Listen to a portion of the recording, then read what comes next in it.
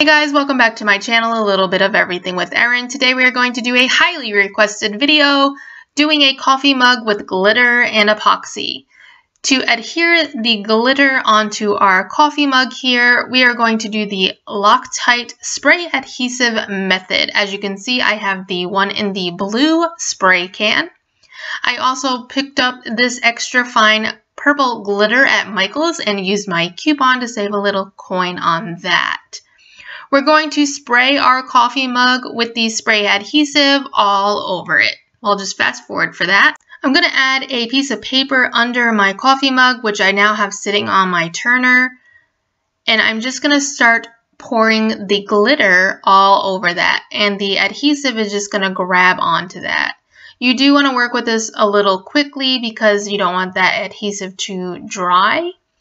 And I'm just turning the cup so the glitter falls onto the paper, which I will then use to put back into the shaker.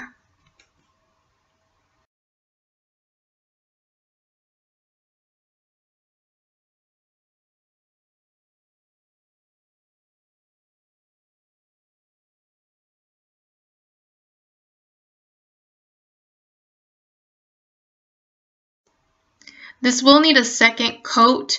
We're going to let this completely dry. It does take about 30 minutes to an hour. I like to let it dry nice and good, and then we will come back and add more Loctite and more glitter. Alright guys, so we just sprayed the cup again, and we're just going to start pouring glitter all over that again. The second layer of glitter really does help. You can even do a third if you're still not happy with it, but I always just do 2 coats of glitter. It doesn't matter what method I use, I always do 2 coats and it looks fantastic.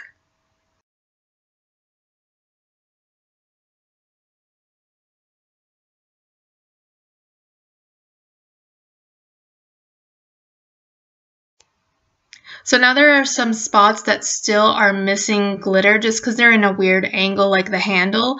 So I'm actually just using my finger to pick up some glitter and place it in those spots. And it will stick as long as that Loctite is still nice and tacky. Now that that second layer is dry and you can see how much of a difference that second layer made, we're going to seal that with some clear or triple thick spray paint just to make sure we seal that glitter in so it doesn't move when we add the epoxy. Once the sealant is dry, we start adding our epoxy. I have a 1-to-1 ratio mix. Make sure you read the directions for yours. There are some that are 2-to-1 and even 3-to-1, so make sure you read that. A lot of people ask me which epoxy I use. I buy in bulk on eBay. I usually spend about $100 on epoxy because I use so much of it, so I go with whoever's cheaper. I will say that my favorite brands are Art Resin and Amazing Clear Cast. You can pick up the Amazing Clear Cast at Michael's or Hobby Lobby and use a coupon to get that a little cheaper. I just like to buy in bulk because, again, I use so much. So we're just going to go all the way around the cup. Make sure to get the handle and the bottom if you've done those as well.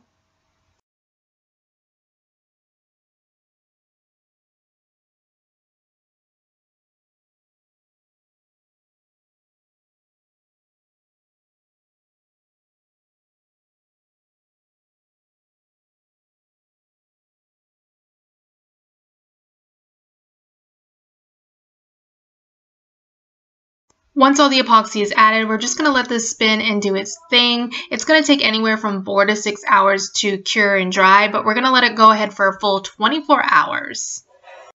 Alright, it's been a little over 24 hours and it's nice and dry.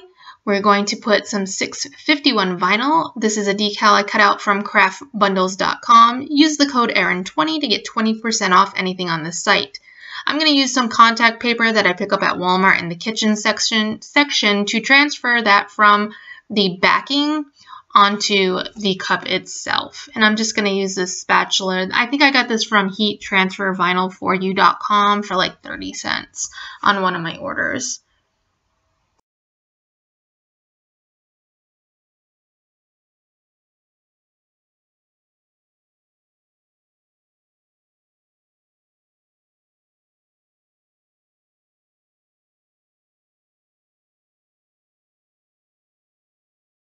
Alright guys, so we just added epoxy like we did before. I just wasn't going to show it again because it's the same thing. But if you have any questions, feel free to leave a comment down below. If you haven't already, make sure you subscribe to my page. Please give this video a big thumbs up. Share it if you want to. That really does help me out and I appreciate it. And if you hit that bell, you'll get notifications anytime I post new videos. I'll have some pictures at the end of this video of the finished product for you. Until next time, guys, happy crafting!